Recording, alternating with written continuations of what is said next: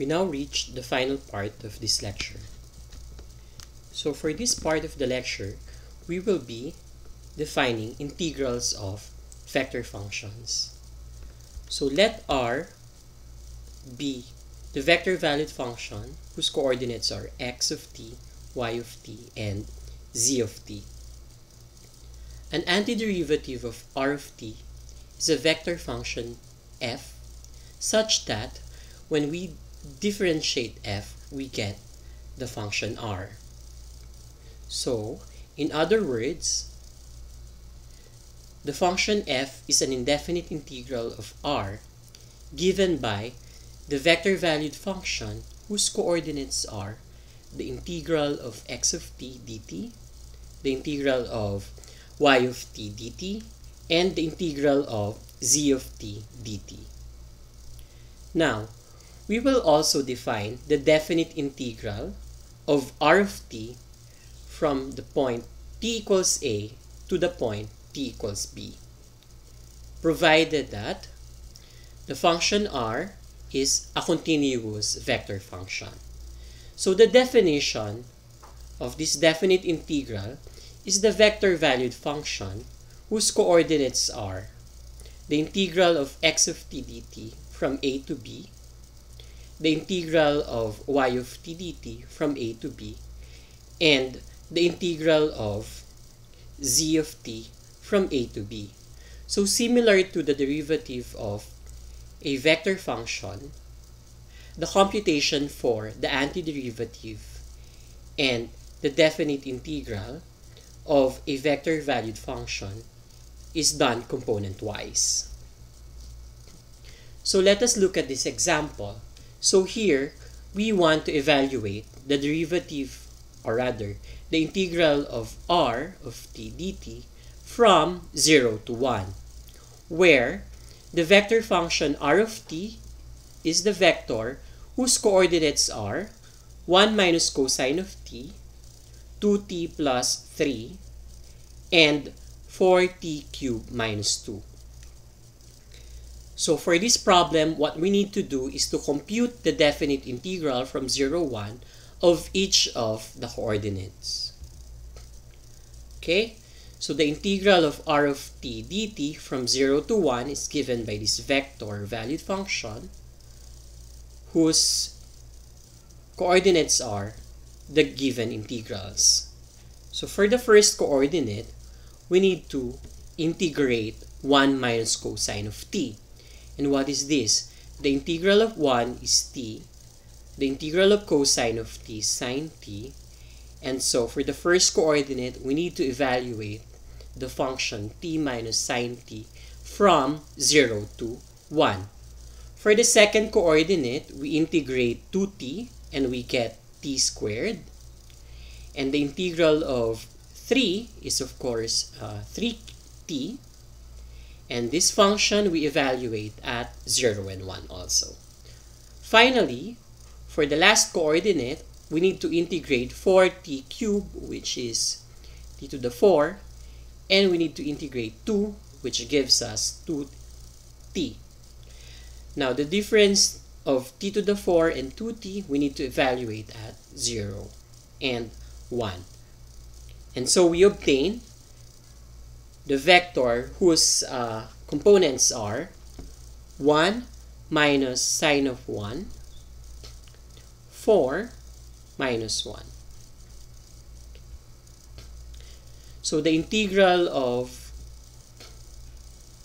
r from 0 to 1 is this vector here.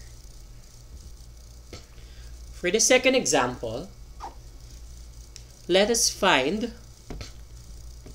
the function r of t given that the derivative is the vector valued function whose coordinates are 3t squared minus 1, 6 sine of 2t, and 2e raised to the exponent 2t, such that r of 0 is the vector 1, 0, negative 3.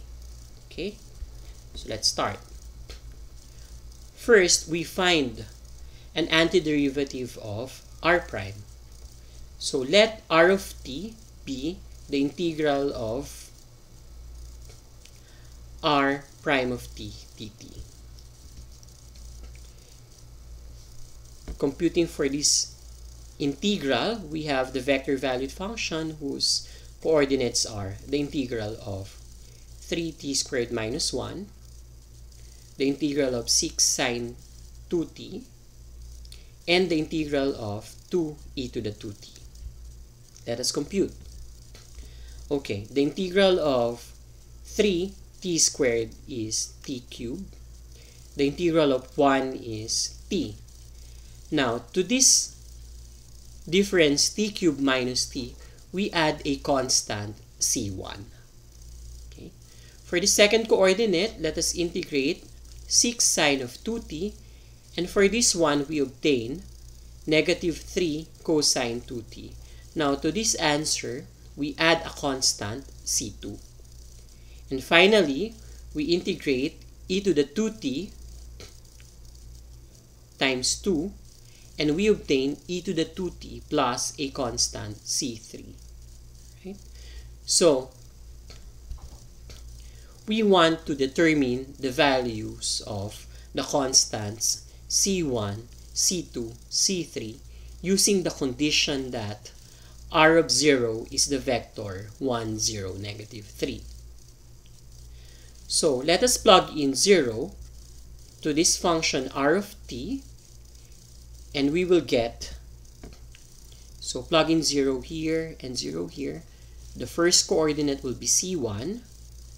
If we plug in 0 here, we will get cosine of 2t. And so, the second coordinate will be negative 3 plus the constant c2. And finally, we plug in 0 to e to the 2t to obtain 1 plus the constant c3. So this is r of 0, but this vector whose coordinates are c1, negative 3 plus c2, 1 plus c3 is also the same vector as 1, 0, negative 3. And so, we conclude that c1 must be equal to 1, c2 must be equal to 3, and c3 must be equal to negative 4. And now, knowing the values of c1, c2, and c3, all we need to do is to plug in these numbers back to the expression for r of t. And so finally, we obtain r of t is equal to the vector t cubed minus t plus 1, negative 3 cosine 2t plus 3, and e to the 2t minus 4.